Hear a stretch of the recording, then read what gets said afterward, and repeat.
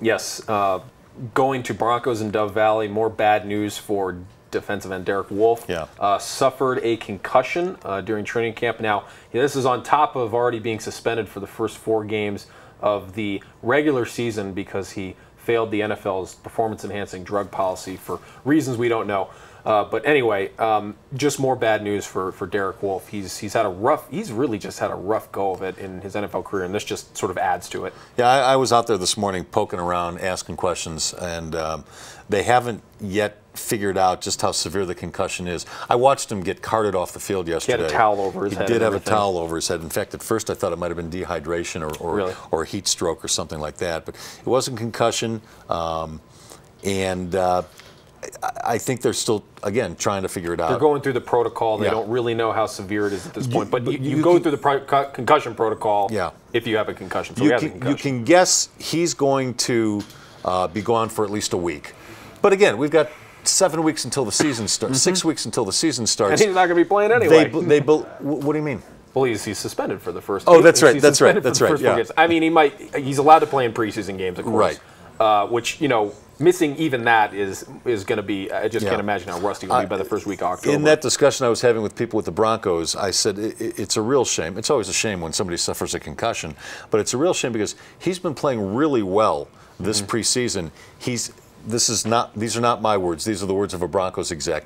He's been playing pissed off. Like he's got something to prove, especially after. He's had some problems with the injuries over the last couple of years, and now nailed for violating the substance abuse policy. He's playing pissed off. This won't help matters. No. We were talking, Woody, about the fact that Derek Wolfe has a concussion. Just more bad news for a guy that's had, again, kind of an up and down NFL career. Seems like he's kind of getting back to his place and being able to contribute to the Broncos, and then something like this happens. Yeah, double whammy here. Yeah, double whammy. Well, I think that there's a couple of things going on. And when they traded down to get him, and you know who they got with the pick after they traded down? Brock Osweiler. So they're kind of linked as forever, as far as I'm concerned. They're bonded, and Derek Wolfe hasn't lived up to the expectations. He came in here, he's a tough guy from Cincinnati, and he had injury issues. He had that seizure on the bus, and he is now had a substance, a performance-enhancing drug, whatever it's called. And I wished he would have come out. I wish these guys, just not out of curiosity, I wish they'd tell us what it was.